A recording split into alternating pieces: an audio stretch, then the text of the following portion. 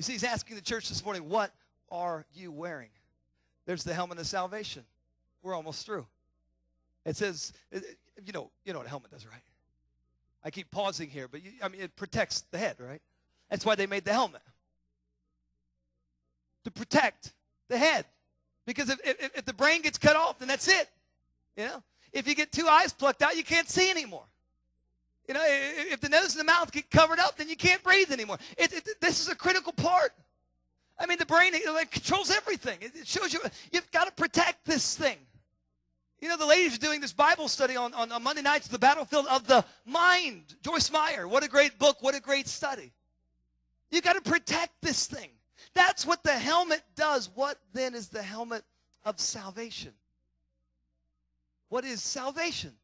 See, that's the question I asked.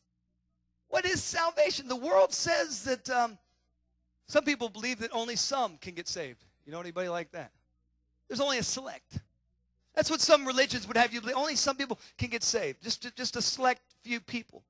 Some would say that everyone is already saved. I've heard that one. Have you ever heard that one before? There's a preacher. I can't remember his name. He was a great preacher, a great man of God. And all of a sudden he started putting on the wrong stuff. And he came to a conclusion that everyone is saved. You're already saved. There is no process. There is no relationship. You were just born saved. You understand? So there's some people that say that once you get saved, you can never lose your salvation. I've heard that one before too. That you can enter into a relationship with Christ and that is it. Apparently your free will is dead at that point, and you can no longer choose what you want to do. That if you get saved, that's that. You can live the way you want to live. You can do whatever you want to do. You can live like the devil till the day you die. But because you got saved in that altar 25 years ago and said the sinner's prayer, then you're saved. I've got news for you. That's what the world is telling you. That's what the world is conveying, but that is not salvation. It's not salvation. That's not even anywhere in the Word of God.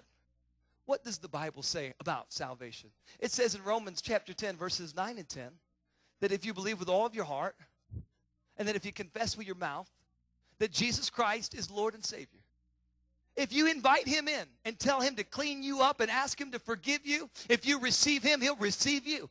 If you draw nigh to him, James says he'll draw nigh to you. That for whosoever would call out to God, they would be saved. Like the thief hanging on the cross. Jesus, remember me when you come into your kingdom. And he said, no problem.